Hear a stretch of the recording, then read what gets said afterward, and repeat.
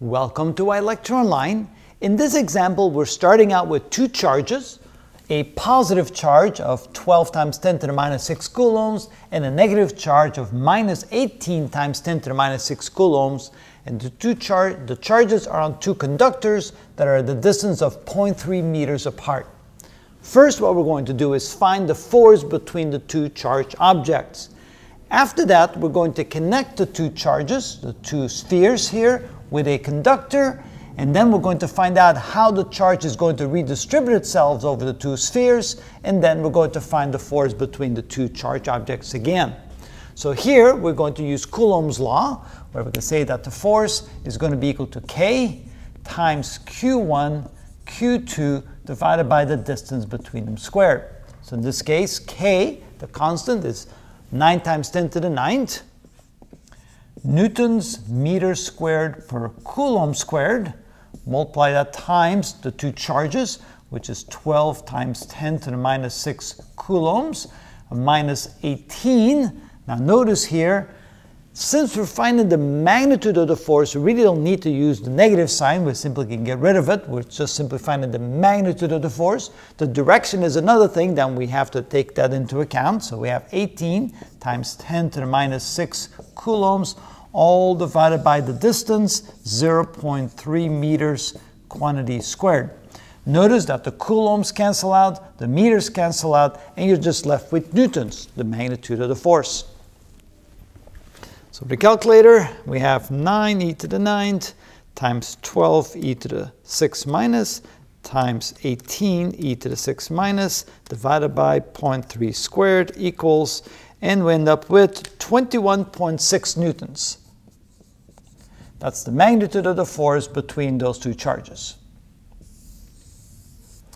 All right, now what happens when we connect them with a conductor? Well, since there's more negative charge on this side and less positive charge over here, the negative charges will migrate towards the positive charge until all the positive charges are canceled out. To do that, we need 12 times 10 to the minus 6 coulombs, negative 12 times 10 to the minus 6 coulombs, to cancel out the positive charges over here. After that, there's an additional minus 6 times 10 to the minus 6 coulombs left, which will then distribute itself equally over the two objects. So another way of looking at it is this. You could say that the total charge, Q total, is equal to the sum Q1 plus Q2, which in this case is going to be 12 times 10 to the minus 6 coulombs, plus a minus 18 times 10 to the minus 6 coulombs. And so this ends up being a minus 6 times 10 to the minus 6 coulombs. So that's the total or net charge when you add the two together. You do that by connecting it with a conductor. So the negative charges will run across.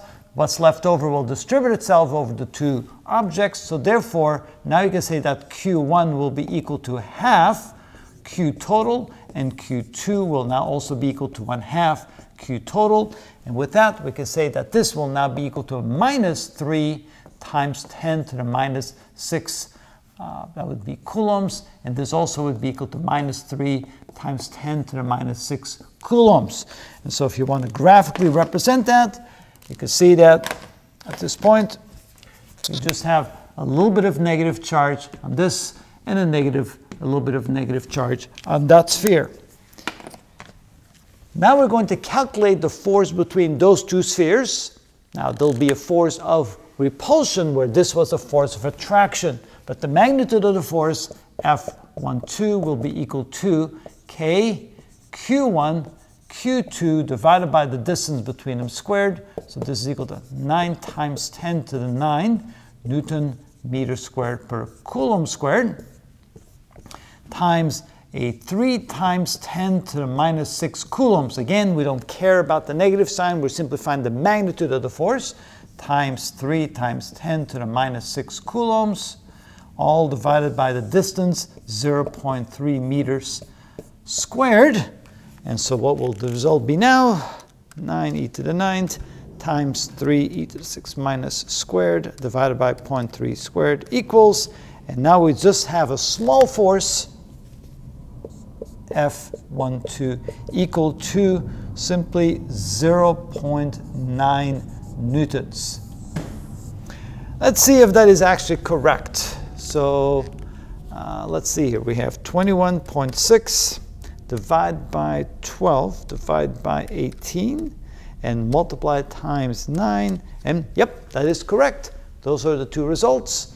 So the important aspect of this example is to see how charge redistributes itself when they're allowed to run across a conductor connecting the two spheres, and ultimately you do that by simply adding the charges, taking into account the signs.